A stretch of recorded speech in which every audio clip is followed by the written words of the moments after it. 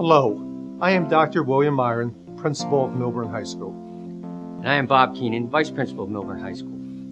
And we are excited to share some information with you about the proposed creation of innovation, research, and design spaces. They are included in the upcoming Investing in Excellence referendum.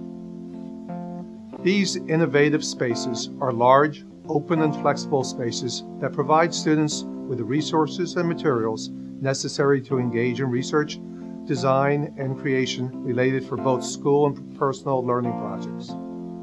Innovation describes the ways in which we want to help our students learn to engage with content, resources, and each other in order to enhance the process of thinking, engaging, and testing involved with generating new ideas and applying knowledge in meaningful ways.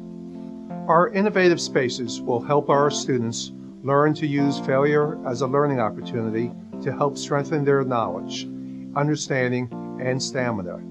We believe that these qualities help make our students more attractive to colleges and provide them with the types of skills that will help them prepare for the 21st century workplace.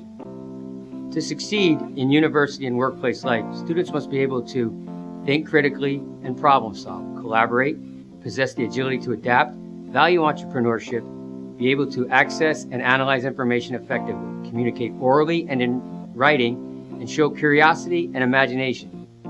Whether arts and humanities or STEM-oriented, innovative spaces provide an environment for all our students where interdisciplinary and cross-curricular work and thinking can live and where the application of new learning can play out.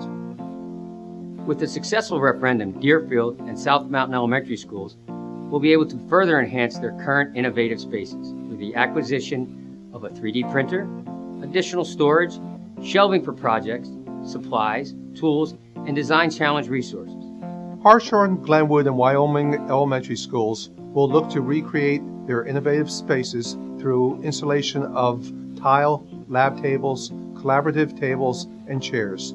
They will also receive a 3D printer, storage, shelving, and projects, supplies, tools, and design challenge resources.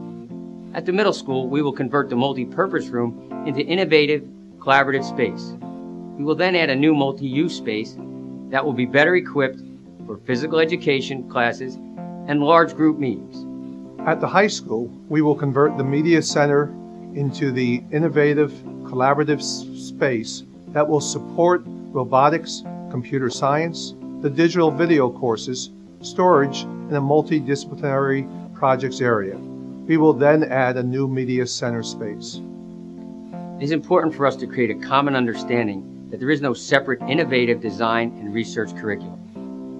To develop one would contradict the integrated and interdisciplinary goals of the work. The space will necessitate the enhancement of curriculum. However, there are certain courses that may be permanently housed in the new space. At the middle school, these include robotics, critical thinking, and the new design challenge course. While at the high school, these include robotics, architecture, and television production. Earlier in the year, the assistant superintendents gave a presentation to the general public entitled Millburn Innovates, the Vision to be Realized.